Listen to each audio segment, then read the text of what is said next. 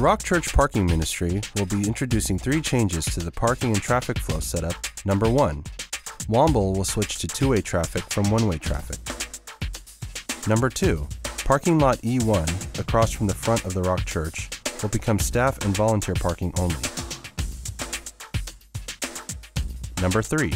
The south side of parking lot G across from Trader Joe's and Vons is for shopper parking only.